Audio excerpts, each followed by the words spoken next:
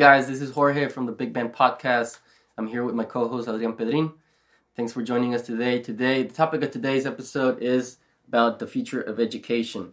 So an interesting question is, or we were thinking an interesting question is, what if in the future, students, instead of choosing a major, they chose a mission for life? So it's a little, out of the box, but, in terms of what we think of education, I think it's, number one, it's still very old. It hasn't changed in a quite bit. And personally, I think the whole concept of people going to school to get a diploma in a, for the reason of getting a job is completely irrelevant. I think that, most people don't end up doing what they go to school to do later on. That's also a fact that I don't think it gets a lot of attention, gets talked about. So I think we need to rethink the way we frame why people should go to school in the first place. What do you think? I concur.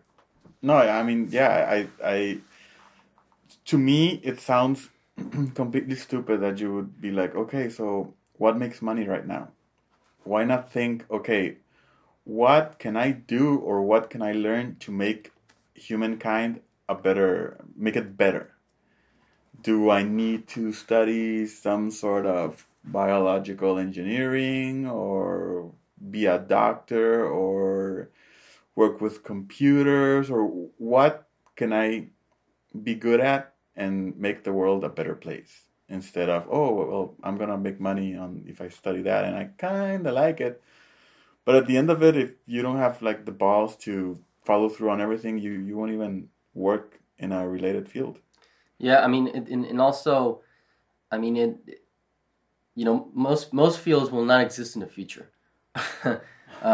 So, in our case, from a technological point of view, a lot of these fields are going to be, I'm not going to say transferred to robots, because that's going to take more time, but some tasks will be delegated to computing, where people, instead of them actually doing the job, they will basically just become like a handler. Mm-hmm. So that's not really fun. I mean, you got to do it. I mean, if you get paid for it, I mean, for example, there's a bunch of companies, but let's just talk about Facebook. I mean, most of us carry the Facebook Messenger app on our phones, right? Yeah. Well, later on, I'm probably thinking sometime next year, Facebook is going to release this thing called Facebook Messenger M, which is basically artificial intelligence powered Facebook Messenger, where we will be doing transactions or some kind of activity where we're asking for things. For example, I want to send in your case, your wife flowers, right? So you'll do it through Facebook Messenger. You'll say, hey, Facebook, I want to send flowers to my wife. Can you help me? Sure. Facebook's going to answer, or Facebook is going to answer, yeah, sure. What do you want? And then you'll do that transaction. That's what they're thinking. But what's really going on behind the scenes is, yes, there's an AI algorithm reading your message, but then an actual human will do that thing for you. So it's like your virtual assistant. So basically, that's one of the ways that we are, or companies in the technology are making computers learn. So that's one thing that in the future we're not going to have. We're not going to have handlers. People are going to go to school Eventually. to become a handler. You know what I mean? Yeah. I'm not gonna, So I mean, we got to be thinking about these things, because in the future, we are at the point where we can create our own. I'm not going to say career, but our own destination, our own path, if you want to call it that. I mean, it's not an unknown or a strange idea to think that some people will be engineers, but they're also artists, or they're also musicians, or something like that. You know what I mean? I mean, like, for example, even in my case, I remember when I went to school, I went through the engineering track, but I would jump from one class, from engineering class to a electrical engineering class, which was not my major, but just wanted to go over there to sit in a class and listen to new stuff, right? For various reasons. Number one, because I was motivated to learn, and another reason was because my track I thought was very slow. You know what I mean? It was just like that, right? And it doesn't mean that I became an electrical engineer, but I have that knowledge enough in my head to be able to communicate with an electrical engineer and see a connection between the two things, and something else would come out of that. Um, but I think a lot of things, and last week I was with a friend who's trying to hire some a marketing person for his company, right? And he's asking me for tips. He's like, "What do you think about this?" This he sent me someone's CV. So I'm looking at it and I'm like, well, what exactly do you want? I mean, just don't just go by the CV. Oh, I like her because she has a design background and look all the stuff that she's done. I'm like, she's hot. Yeah, she's hot. You know what I mean? So I'm like, okay, so those are not the right reasons. I'm like, does she learn? I mean, is there something in her CV that tells you she's learning, or is there something in your interview that tells you she's an active learner? Because I said, most people down here in Mexico who come from marketing do not have a digital background. No. And we're talking about people who are in their not even their mid-20s, starting their 20s. And people in that age group, they woke up with the internet. Yeah. And it's ridiculous that they don't know how to, nothing, from a business perspective, digital. I mean, they're just cramming, or in universities down here, cramming old school knowledge into their brains. The one thing that goes like kind of towards them on this discussion is that for me right now, me and a friend and I are trying to implement 50-second commercials for Instagram and for Facebook or Twitter or whatever, for social media. Why? Because it's cheaper. It's cheaper than local TV here. Yeah. It's way cheaper than local TV here. And we're having a hard time. I mean, if you say, okay, so you're going to reach more people, the people you reach are going to be more, are the people you want to be reached. And it's going to be, what did I say it's cheaper? Yeah. And it's going to be cheaper. So, and more effective. So why wouldn't you do it? I don't know. We thought we had like a brilliant idea and we're going to be millionaires in a few months. But people don't trust in it, even though they're seeing the results in their face.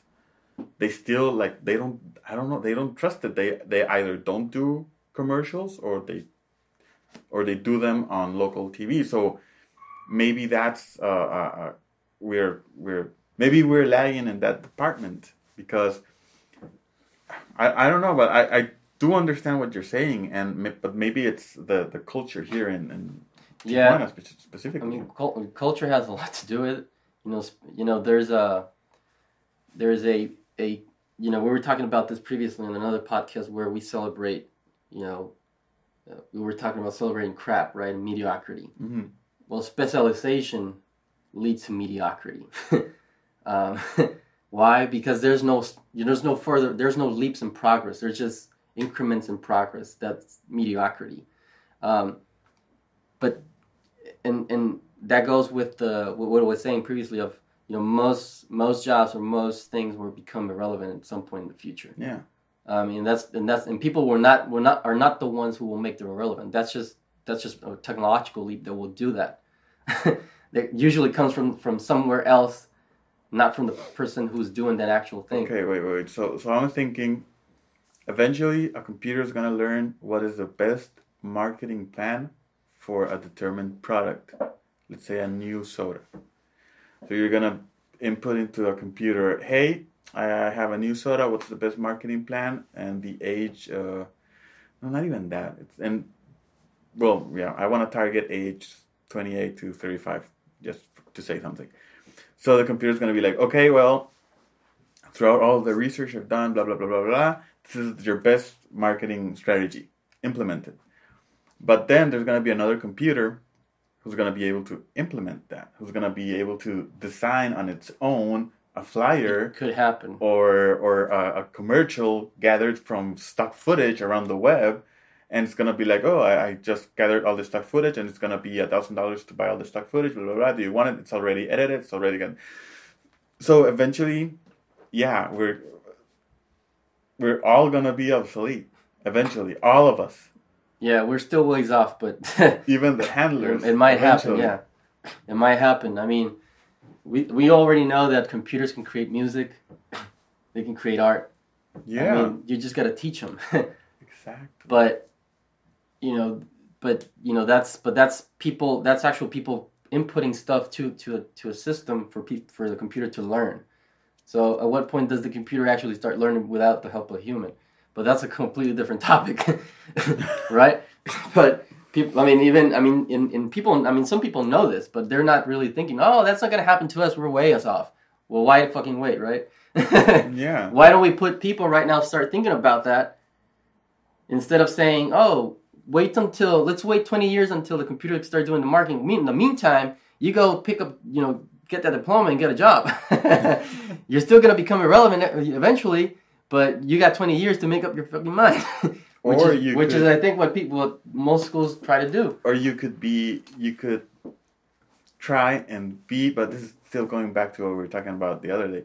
You could try and be the inspiration that the computer eventually will draw upon, because if the computer wants to make a marketing plan and you're good at marketing, well, it's gonna research the best marketers or marketeers in the world. So you could still be part of it. I think that circling back is the point is that we don't go to school anymore, but when we did, I can't personally say that most of the stuff that I was going to school for, I completely rejected. I used to have problems with professors all the time because I questioned their things. I thought, this is like 10 years ago. You know what I mean? So I had to, learn my own things. And I think that's what's really missing. The fact that, I have a project called TriLab where it's basically, I call it failure school, where you want people to go and fail. Because if you go to school, they don't teach you to fail. The whole thing about the grade point average and all that thing, that tells you that you're not supposed to fail. That tells you that if I go to a job and I say, oh, I had a grade point average of, I don't know, 4.5, whatever. Oh my God, this guy's a freaking genius. That doesn't tell you anything. That doesn't mean genius. That just probably means that he just follows the system. Or he or she. Or has a great memory. Or that. Or know somebody. Yeah. Right? We all know this. We all know this. The skills that really matter are the ones about critical thinking, about creating stuff, working with people, collaboration, knowing how to lead.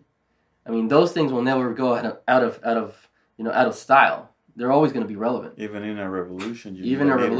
You're always going to need them. Why? Because, at the end of the day, everything's done by humans. Yeah. Everything's planned, everything's done. All our productive, focus goes into, how do we deal with everybody else? That's how it goes. And I don't think, at school we really teach people how to do this. We gave them the theory of how it's supposed to work. Really, how it's supposed to work. Because we live in the Industrial Revolution, we're supposed to manage people. So, if you're not doing your job, I'm gonna fire you. That's how it is, right? That's still pretty much how it works in most companies. But the funny thing is that most forward-thinking companies do not even work that way. There's this example of a guy. I think he's the CTO of Starbucks. Mm-hmm. That guy, I think he's our age. He's probably like in mid-30s or something. That guy got the CTO job simply because he's a Warcraft guild general or something like that. I'm not really sure what the terminology is, but he's a guild leader or something like that. So the guys at Starbucks said, this guy has the leadership qualities to lead a team because he played Warcraft. Right? Now, you're more of those types of games than I am. I went to Warcraft sometime, but I never got to be a guild leader. Took too much time. But I understand the concept of Starbucks saying, this guy... You have no idea how hard it is to manage a guild. I did start a guild because it's cheap. But one thing is to start one, build it, and do endgame. Endgame was 40 players raids. So you have, how many? 5, 8, 5 player teams, and in each one there's tank, healer, and 3 DPSs, which varying style of DPS. One is magical, one is like hand-to-hand combat, and they all affect different bosses in different ways.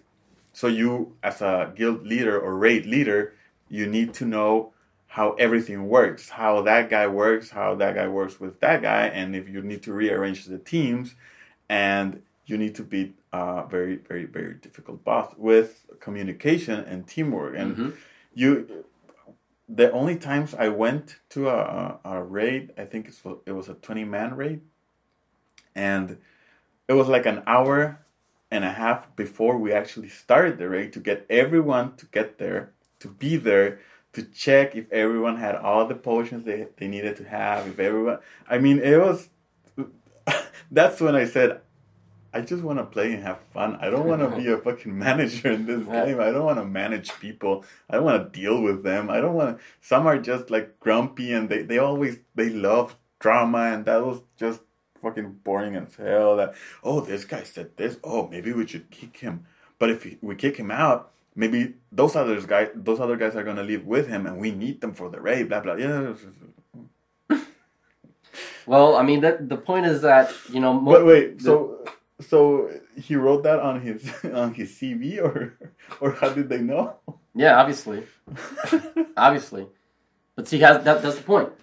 I mean, a forward-thinking company like Starbucks or any other company will look far and wide beyond your CV. I mean, what other skills do you have, and how do you put them in play, right? I mean, if gaming is your passion, then you're probably going to be doing something interesting doing your passion, right? You're going to be doing something you don't normally say in the, you know, checklist world of, you know, traditional types of jobs. Right? Yeah, you're gonna. I'm just gonna fit in this box right here, and I'm just gonna tell you what you need to know. But to get the job. But in truthfully, I go over here, and you know, I'm a maniac over here, right? I mean, I got all these other skills that you don't know about. You could potentially use, but since I know you're a square peg company, you're not gonna put them to use. But a lot of people, if you tell a lot of people that you're a gamer, a lot of people are gonna be like, "Oh no, he's gonna be a slacker. That's ridiculous. He's not gonna be here on time. He's not gonna." It's ridiculous. I mean, I think it varies on the type of game. Yeah. Like in World of Warcraft, and the type of player you are. But yeah, there's a lot of like racial things going on for gamers too. Yeah. And well, that's just an ignorance part from people not digging deep. But you know, another thing is that, you know, as we you know, start interacting more beyond the Facebooks and all these things, most of the work that we're doing is collaborative. I already work that way. I mean, I work with people around the world, and I've never met them, only through a window in Google Hangouts or Skype. I mean, that's it. Same here. But we do our shit, right? That's how we work. You know, most people do not understand it. That's how a lot of stuff gets done. Why would you want to work with someone local if right now you can work with anyone in the world?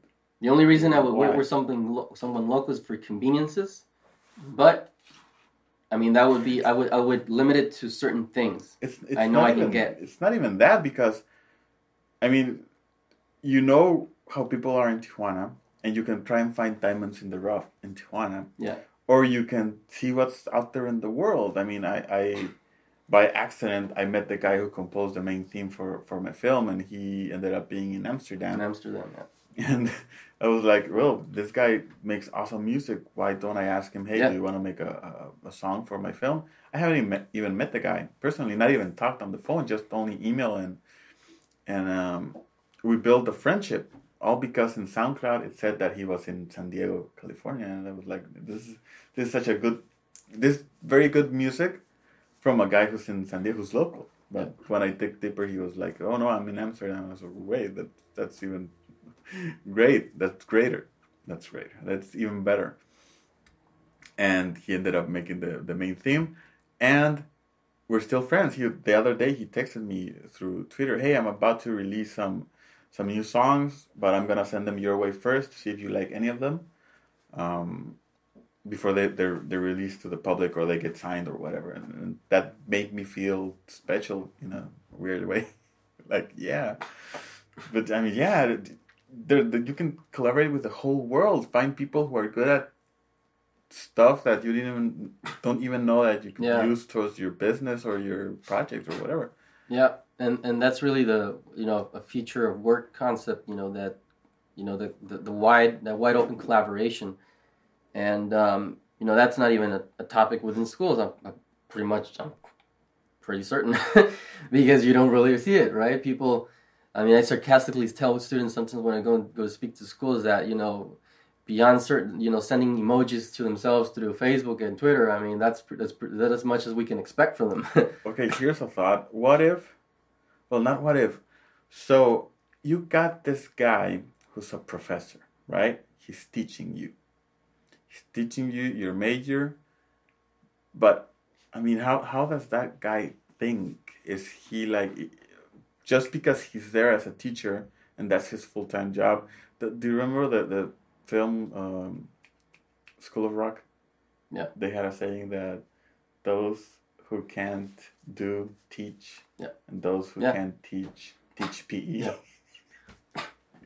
So, I mean, I think it's bad to think that way, and I know that there are some schools like the American Film Institute, which they do get like Steven Spielberg and all these great directors to go and give talks, and the professors are actually people who worked in the business and all that stuff. It's a little bit different, but I don't think that, I mean, in Tijuana, it's just a job. I have a friend who's a professor at one of the universities here, and he does see the world in a like a square shape. Square shape. Yeah, square way. Yeah, he. I mean, it's you study, you get a job, you have a family, and that's it. I think the concept of teachers is should be rethought. I think they're more or less now required to be editors. They are not the ones who, I mean, well, let me rethink this. I'm going to say this. So, I think if we were to go from the question we started with, you got a mission, then you would be able to say, I want to choose my professors. They don't get to choose me, right? So you would look far and wide. Like in a great action movie. Yeah. I mean, it's very simple. If I'm going to start a project right now, and I got access to, people on Twitter and all these other locations, I can scan their profiles and do all this stuff. So if I can scan people's profiles, I've got a good idea of, who I can go to. So, I mean, that's really the I would take that to, to a school scenario and say, what if a student could choose their teachers, right? And not a teacher local, like you were saying. I mean, let's go far and wide. Let's go to, I want to learn about biology. All right, so let's go. What's the best school about biology? Who's the best professor about biology? Who's doing the most forward-thinking stuff about biology? Let's go over there. Let's look like sort of like Coursera and all these, Udemy's are trying to do. The bad thing about these companies, and I don't know if you're familiar with them, but I've taken like 16 or 20 classes already on Coursera, and one of the things that's happening is that these companies are becoming more like a let's fill jobs with what people are learning, which is ridiculous. The fact that they're giving out certificates is insane, because now it's like a validation that I took courses related to this online, so give me a job. So we're not really, I mean, you know what I mean? We're not really doing anything in terms of education. We're just giving out more diplomas. Yeah. But, if you really use it as a learning tool, you can go in there and say, oh, you know what? An upcoming project about solar panels. Oh, let's go into Coursera and let's see what's going on in there. Who's already doing something, right? Bam, you go in there, you take a class for a month or something, you're going to get a good idea of, kind of like what you're getting yourself into, right? Yeah. And that's really what it comes down to. I mean, like I was saying, if you go back to that question, what if students, instead of choosing a major, would choose a mission? Your mission gives you your direction, and from that direction, you start your strategy, and you say, okay, so what do I need to go and pursue this mission? What do I need to learn? Who do I need to know? Who do I need to talk to? Who would I like to have on my team? Or in my case, actually, that's cool. Call it a team, not your professors. Yeah. Right? Kind of like a mentor instead of a professor. See, that's the other thing. a lot of us, myself included, I don't like the term professor or teacher. I think if you're a teacher, you would choose somebody to be your teacher because you are like, there's something there, right? I visualize something like a hero type thing. Like if you were go to school, you were to start a school right now, would you really think, oh, I'd like to go to school like I went before through the same professors? Probably not. I would say I would like to go to school with Einstein, with Richard Feynman. You know, let me ask Bill Gates who he went to school with. Can I recreate that fucker? And make him my teacher. He dropped out. You know what I mean? Yeah, I know, Yeah, but there's something there, right? Yeah. I mean, there have to be something there that give you something in terms of knowledge. So that's really what I'm thinking about, Yeah. right? I mean, how do you create your all-star roster of personal teachers to help you fulfill your mission? But I mean, if you're at that degree of, hey, who can I get to be on my team? That already tells me you're thinking differently. You're not. Well, I gotta go to university and learn. Yeah. But that's not.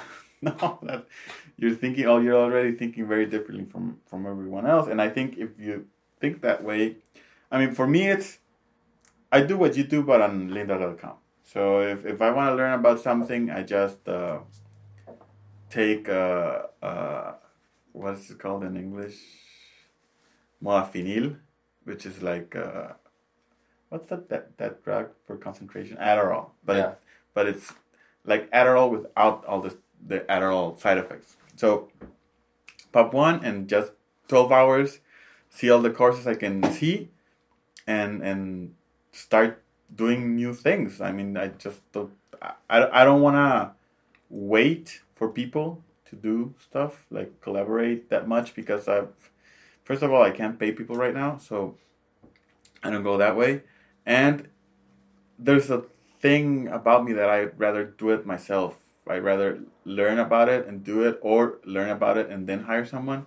Because eventually, if I do hire someone, I want to know if they're telling the truth or not. If they're telling me, because when we edited, there was a thing we used to do that was they told me you need to learn how to make them think that you're working. Yeah.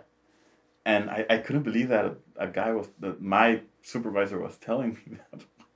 Why are you telling me that? That's not a productive thing to do. I don't care your reasons. It's not a productive thing to do. So, and we used to do that. I'm rendering. We had things we could do to unrender everything and re-render it just because we didn't feel like working.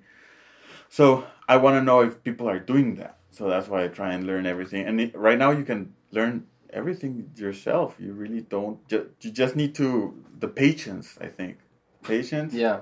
And like you said, in Lynda, there's a lot of different professors or people who teach you stuff. And sometimes I'm like, nah, I don't want to learn from this guy. Let's see if another guy already did something similar or what other people. And some of them I learn very quickly, and some of them I don't even make it through the course. It's like, this is boring. Yeah, no, and I mean, me neither. I mean, I finished the course in my time, and not in the the specified time that Coursera has. But yeah, I mean, and by the way, I'm not bashing professors. Yeah, I'm not saying we're not saying they suck. We're just saying the way that their supposed job description should be rethought. That's it. And by the way, it's already happening. I mean, I know there's a school, and I read this article about a month ago in Slate, where they're talking about a school where the professor is like an editor. So basically, everybody's learning while they are going. The professor just kind of sits on the back and just kind of engages as an editor, not as a guy or she who sits at or stands at the front and it's dropping supposed knowledge into your head. He becomes more like an orchestrator, less of now we're going to learn this for the next 2 weeks, and then you're going to have an exam. So people are going through kind of like through their own course. And the professor just kind of engages when they have to, right? And so I think that's a model where you're mixing technology with a change in how the professor tries to engage in terms of your education. Personally, I think we need to go beyond that. Because it's not about if we're still thinking about, you were going to school to get a major, we are fucked up. We are fucked up. I mean, frankly. We are. I mean, ridiculous. It's insane, right? Yeah. Because we don't teach people the things that will actually, what if, I mean, like I was saying in the beginning, what if this career becomes irrelevant? For some reason. There's right? there's a little, right? Yeah. I mean, what? What are you gonna do? Oh shit! I don't know leadership. I don't know how to talk to people. I can convince anyone because my degree convinced anybody. I just sat down and took orders from somebody, and that's what I did. Right now, you're fucked up. you're like supposedly telling me I don't know how to convince people. I don't know how to convince people, but a funny thing happened after I finished the movie, and I started talking about my finished movie because it's very important that it's finished. I didn't even have to know how to convince people. I was just talking passionately about what I do, and people started offering me money to do another film. And I'm not asking money from them. I'm just talking about what I do because they're like, hey, so what do you do? And I start talking about the film, how I did it, how I practically did it on my own with just a little help. And there's a little comic, like a 10-strip comic that I really liked. That was, what would you do if money wasn't an object? Yeah. And the example they put there is it's a woman who's like, well, I would work with animals. I would probably work with horses and ride horses every day and be a great horse rider and have my farm with animals and all that stuff. And the professor goes and tells her, well, why don't you do it? Well, because I need money to survive. Well, you don't need it in this scenario. You don't need it.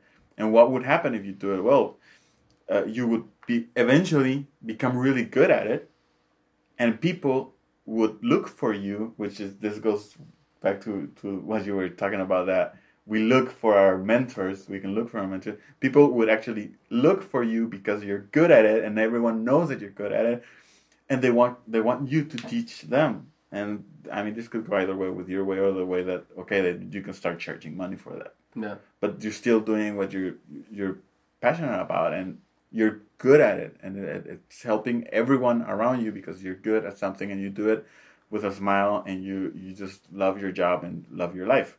And a lot of people don't do that right now. So I think that's it. One of the key skills that people don't have or are not taught is how to convince people. So being persuasive, and that's also has to do with leadership. That's not taught. But I mean, if you're doing what you love, you don't even know how to you don't even need to know how to convince them. You're gonna do it without you or them knowing that you're convincing them to do things. Yeah. Because I've had people that tell me, "Hey, I want to work for you." I'm like, "There's no money right now. Don't worry about it. I just want to learn from you." Yeah. Well, I mean, if you attract the right people, you attract the right people. Yeah. I mean, that's not even a question. You don't have to do most convincing. You just gotta go for it, right? But and if most of the time doesn't work that way.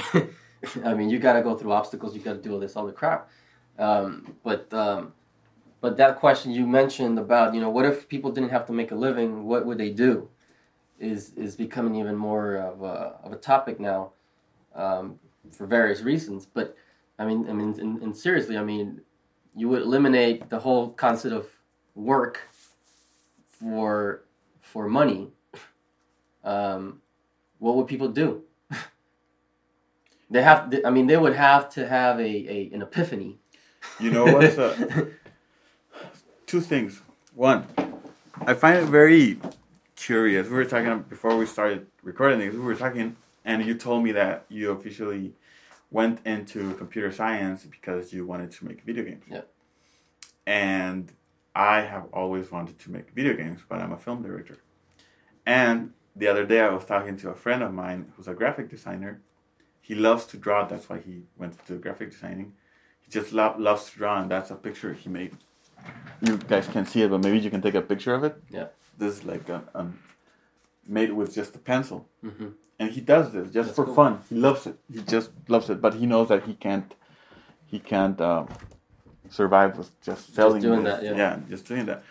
But he also wants to make video games. So sounds kind of like a joke. What does a film director, computer science major, and a graphic designer have in common? They all want to make video games. We're doing different things. In my case, I'm doing films because that's like a video games and films are really, really, really, really close to each other for me. I mean, I could do either one of them. Maybe video games a little bit more, but I depend on people a lot more for video games. But that's probably what I would be doing, video games. And then I mean, it's the same thing because I'm creating stories in both of them. Yeah. And characters. Yeah.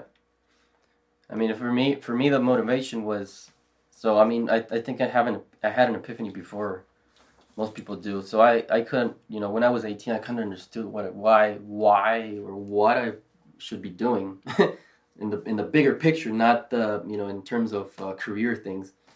But my whole thing was, I'm here to potentialize human, basically, So all my decisions were always based on that. Am I gonna make this person better?